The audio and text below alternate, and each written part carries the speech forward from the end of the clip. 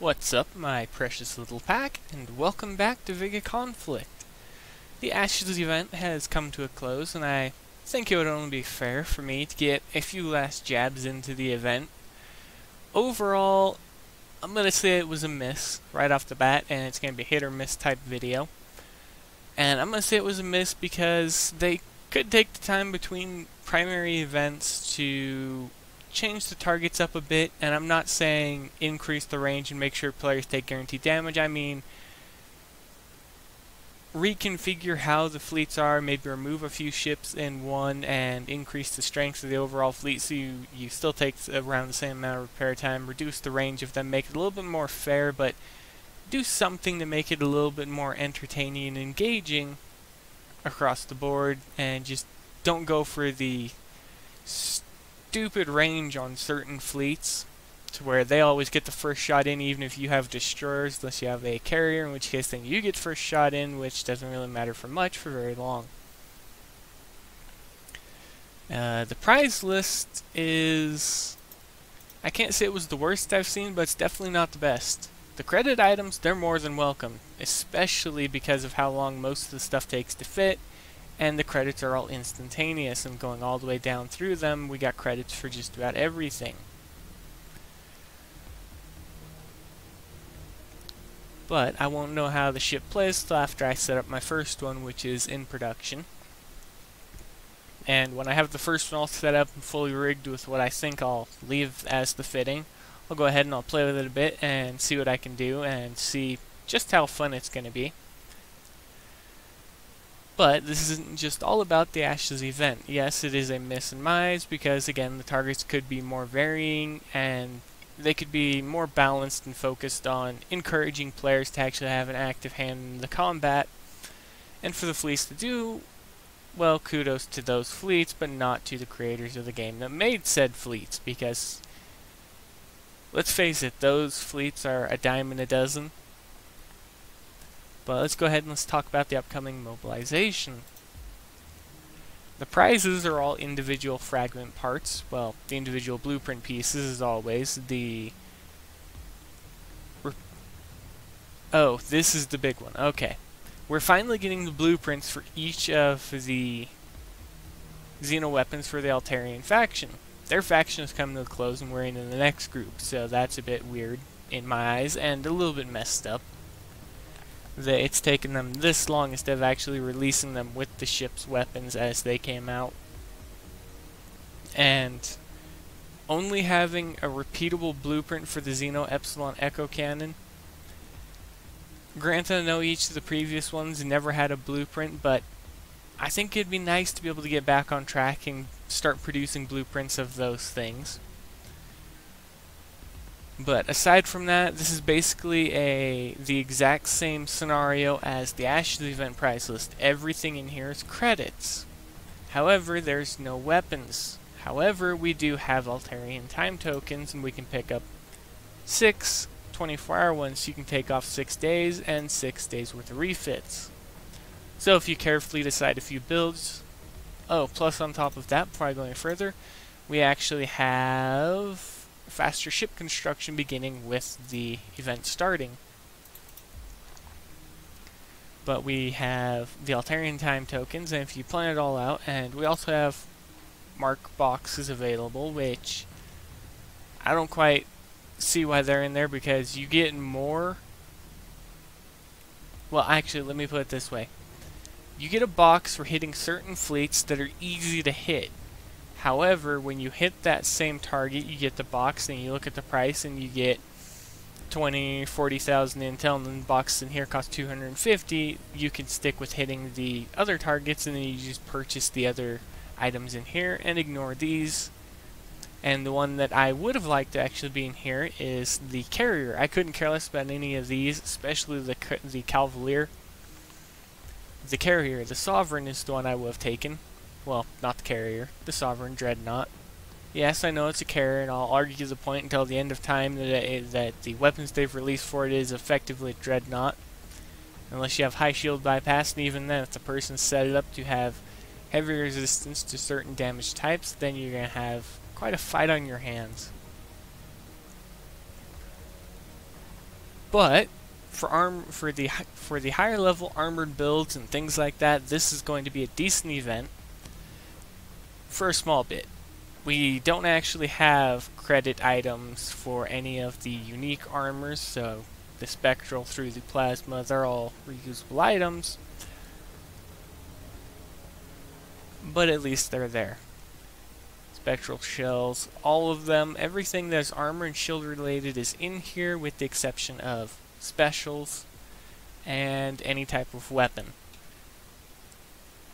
But this is the first time that I've seen the Altarian time tokens in anything.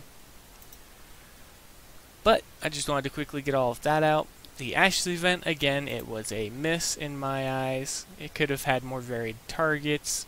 They could have actually implemented the Umbra targets into the fleet, but, well, they could have implemented them in as a target event and thing like that for everybody to be able to participate.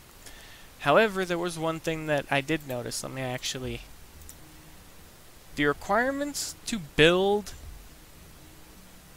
the tier 7.5, they actually went back down. So instead of requiring Ship Factory 13 and Ship Lab 12, you need 10 and 10. So this will be more readily available to the entire player base than the Altarian faction itself was. However, this group will be missing quite a bit. What do I mean by that? Well, the lack of shielding means that every time you get hit, unless you build your ship up to have heavy resistance against certain damage types, you only fight those certain targets, you're going to be seeing longer repair times than you may be used to. Well, partly. Shielding also added repair time, which actually wasn't calculated the way you may think.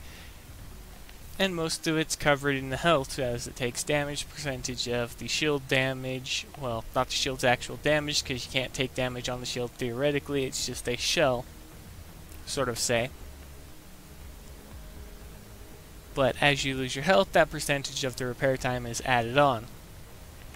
And again, I'll have to wait and see just how their fleets play out. I can't wait to see the destroyer and the carrier. Now, since they are most likely going to be all straight up reworks of previous ships, they've just been mutated. Oh, one more thing to go with it. I'm going to try and stay on top of information. The Ashes event. And, yep, there's no doubt this Phoenix frigate was derived from my old Blood Raven. And one person alone has the Blood Raven, and we all know who that is.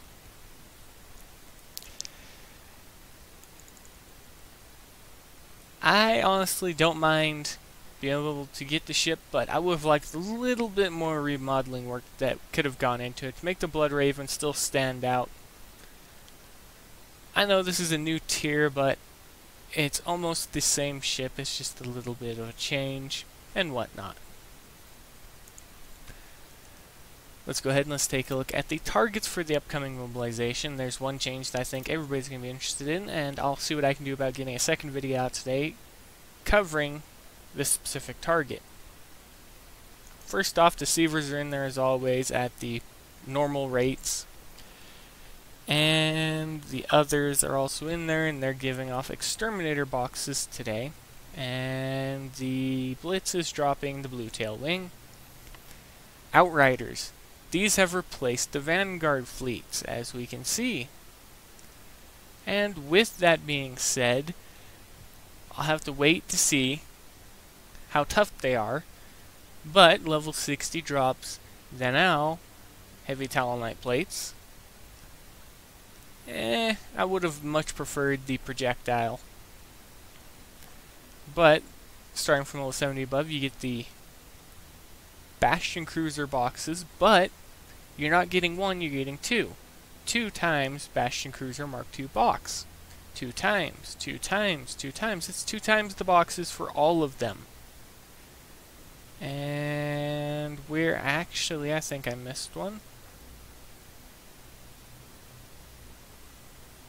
Nope, motherships are down here.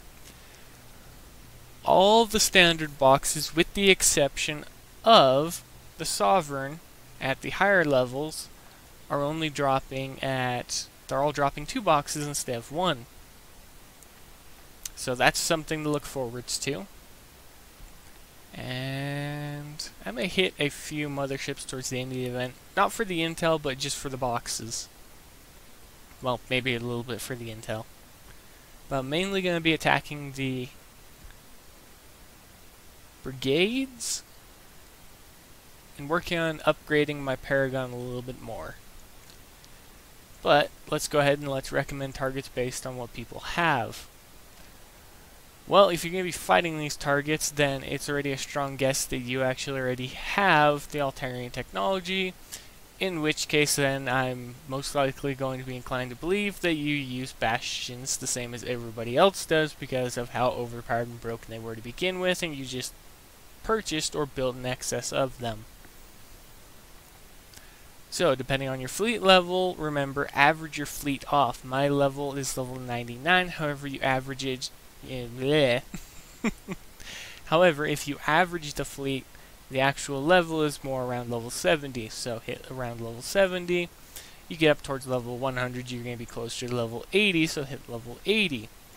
And this is how I gauge targets. Now, what do I mean by gauging? Gauging is typically around the area where you can take moderate damage for a decent reward, or take low damage for a decent reward. And in some cases, you actually can outclass your enemy, the AI, and you can take no damage.